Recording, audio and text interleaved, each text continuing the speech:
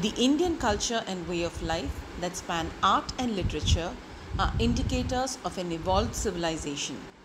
Eminently mentored by Pujya Swamiji Dayananda Saraswati and having trained under his guidance, the members of Aram Valarthanayagi Sevai Mayyam are committed to protecting these characteristic features of our civilization and passing them on to our future generations.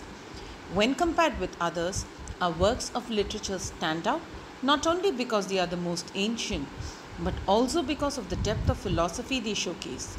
They continue to astonish people even after all these years.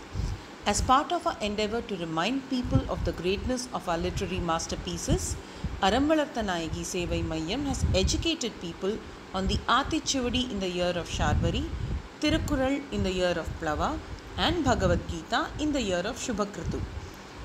Without missionary stimulation, the Bhagavad Gita and its commentaries have been translated into more than 2000 books and commentaries in different languages across the world.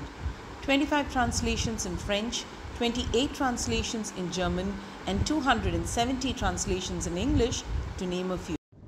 Non-resident Indians are setting an inspirational example for us. More than 1,500 memorizers chanted the Bhagavad Gita shlokas along with 700 trained fluent readers at the Gita Sahasragala event in Dallas, Texas on the 13th of August 2022. Groups of Hindu parents and their kids in America play Antakshari with Bhagavad Gita shlokas.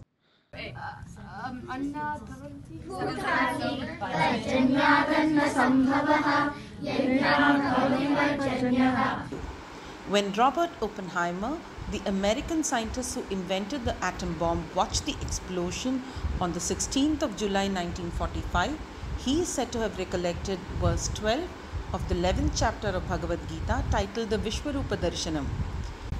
Henry David Thoreau, Hermann Hesse, Ralph Waldo Emerson, Sunita Williams, APJ Abdul Kalam and E. Sridhar are a few noteworthy scientists and explorers who have been deeply impressed by the depth of knowledge contained in the Bhagavad Gita.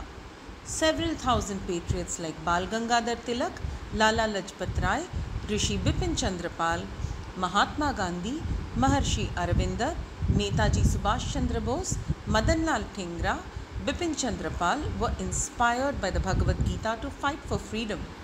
The Bhagavad Gita is the voice of our culture that spans several ages. What do our people know of this great masterpiece?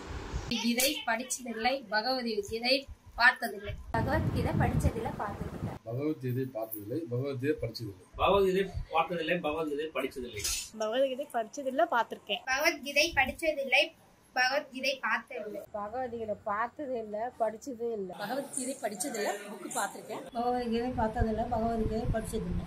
It is this thought that inspired Aram Valarthanayagi Sevai Mayyam's efforts to take the Bhagavad Gita, which is the cornerstone of our civilization, to the unreached masses living in underdeveloped areas of Chennai. In a 108 days long campaign, starting with Krishna Jayanti on the 19th of August 2022, right until the Gita Jayanti on the 4th of December 2022, we at Aram Valarthanayagi Sevai Mayyam brought the Bhagavad Gita to all the 200 wards of Chennai stage-wise.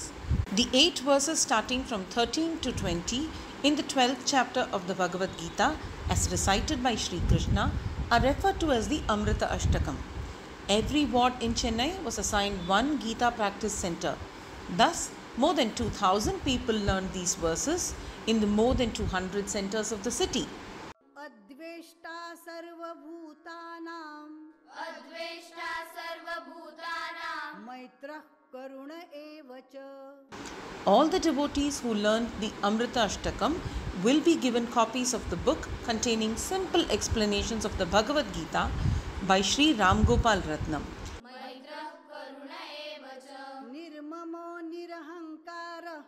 We take great pleasure in inviting well-wishers like you who support our noble efforts to join us at Agarwal Vidyalaya in Veperi on the 5159th Gita Jayanti, which falls on the 4th of December 2022. Hari Om.